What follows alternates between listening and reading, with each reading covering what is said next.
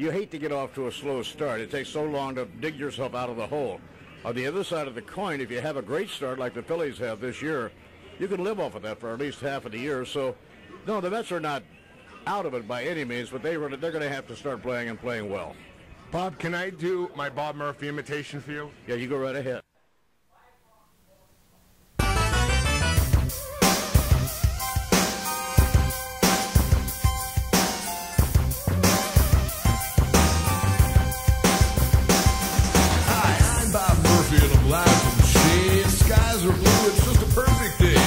Let's take the field as we get underway. Here's my colleague and friend, Ralph Kiner.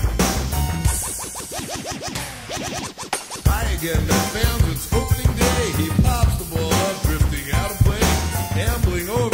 Oh, what a play. Here's my colleague and friend, Lindsey Nelson.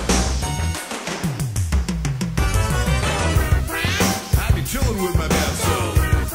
Hey, I can get down. Bob Murph will make it.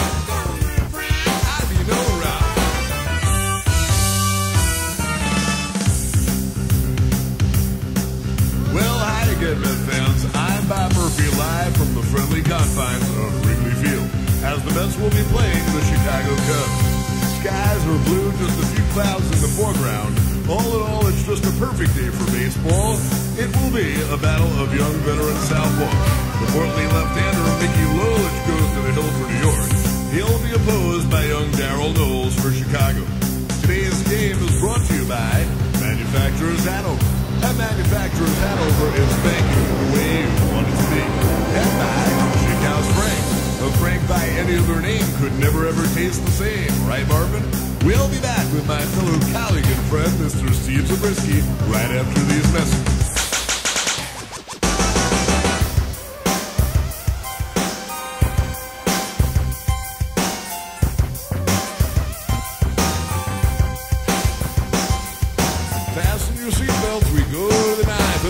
Of the order, 3, 4, and 5. Here's the final score as they come from behind with the happy recap, Fran Healy. I've been chilling with my man self. Hey, I can get down. Bob Murph will make it. Hey, I be knowing Ralph Kiner.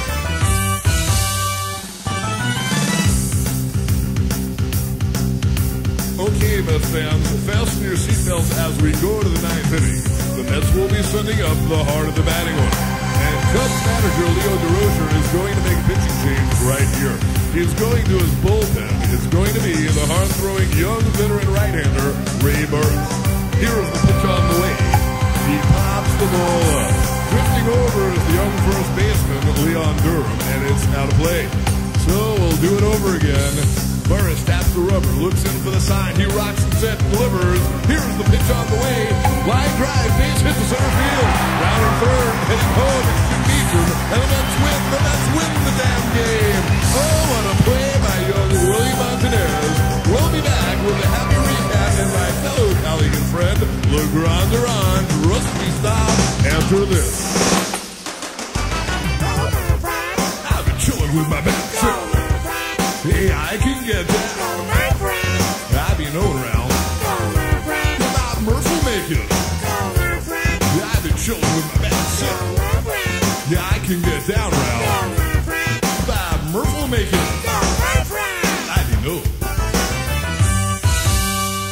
Yo, Ralph, what say you, me, and Lindsay grab a couple of Rheingolds and hang with my boys in the hood? Yo, chill. Well, you've got it down pretty good, I would think. I've had a lot of practice, Bob. Well, it was nice of you to. They always say that flattery is a. Imitation yeah. is a form of flattery, and I certainly accept it as that. And I wish you well. Good luck to you.